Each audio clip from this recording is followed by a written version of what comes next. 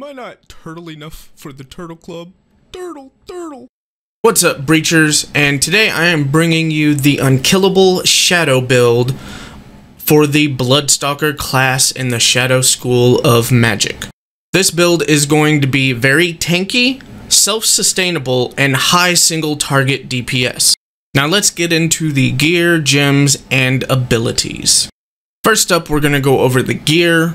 The first three pieces are all interchangeable since they can all roll with the abilities or talents that you're needing for this build. Two of the pieces of gear you're going to need 12.5% cooldown and charge a cure rate, and one of them you're going to need Lacerate, adds 2 stacks of bleed instead of 1 stack. Your fourth piece of gear, however, you are going to need Basic Attacks Echo for 50% of their damage done. This build is very auto attack dependent, and this gives you a 50% flat increase to your damage, which is amazing with how this build is set up. And for our blue gems, we are rocking the Defensive Sapphires that give you damage resistance. We're using the flat one for a nice damage resistance early game, and then the per level for that little oomph during the end game to make us a little tankier. For our red gems, we are going to be using the flat haste ruby because this is a auto attack build mostly. The haste is crucial. And for our second ruby, we are using the flat increased damage per team level. However, if I had the gold, I should be using the Empowering Light Ruby of the Tiger for the 2% bonus melee damage per team level. And for the Prismatic Gems, we are going to be using Assassinate health-based damage. Since this build you're constantly going to be at max health, you can get maximum damage out of this Prismatic Gem and Assassinate. And for our second Prismatic Gem, we are going with Dive Bomb damage. Increases dive bomb damage by 35% and also increases its cooldown by 35%. Now, why are we going with dive bomb, you might be asking? Well, I'm going to go over that when we go over the abilities. And for our first ability will be Assassinate. This is going to be our bread and butter burst DPS ability that once you have your cooldown reduction can be used every 8 seconds. With this build setup, you're almost always going to be hitting for 1300 as long as you are basically near full health. And for our second ability, we are going with Dive Bomb. Now, the reason I'm going with Dive Bomb instead of the Interrupt is because Dive Bomb has high impact, which is going to basically be an interrupt on all creatures except for the boss creature at the end of the match. Dive Bomb also, because it has high impact, will annihilate structures and the blue orbs on the Tokyo map.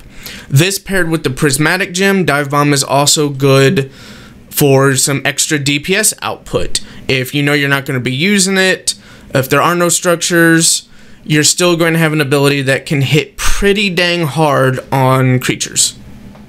And for our third ability, we are going to go with Lacerate that does instant damage and applies a bleed, which does damage over time for 8 seconds. This can stack up to 5 times, which comes out to 600 damage over 8 seconds as long as you're keeping the bleed up on your target, which is equivalent to 75 DPS.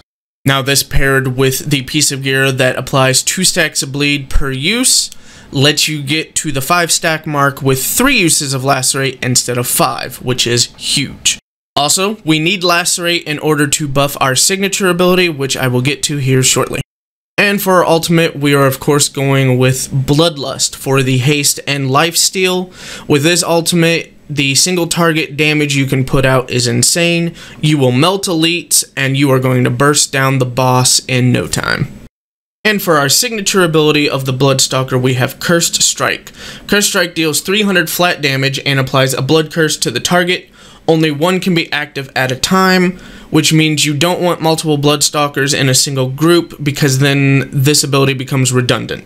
This ability you are going to constantly want to have on a target you are fighting. When a target is cursed, you will heal for 35% of all the damage you deal to that target, plus a flat bonus 35% heal for bleeding targets, hence why you want to have Lacerate. Subsequent attacks against the same target deal an additional flat 300 damage and heal you for an additional 30% heal. So basically, when you have your Echo and you're attacking for 50% of your auto attack damage, and it stacks with this Curse Strike, you can put out some serious DPS. Add on your ultimate with the haste, and you can melt elites and the boss at the end of the game like butter. Alright, now I'm going to switch over to some gameplay to show you how some of the abilities play out versus an elite and the boss. Alright, I started up an Adept solo versus AI match. Here I'm fighting an elite. I'm going to show you how the Dive Bomb interrupt works when he does his AoE ground pound right here. Boom. Then I'm just going to kill him without even using my ult. You can see how much damage I'm outputting without even using my ultimate.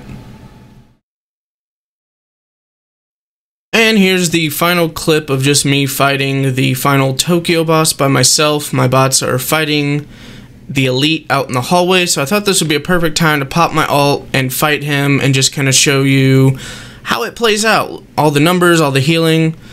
Even with the minions getting in the way, they absorbed a couple of my abilities here, which kind of put a damper on the DPS I wanted to do, but I was still able to do a little over 5,000 damage with my ult up, which is not bad at all, considering you completely are able to sustain yourself from the damage being received.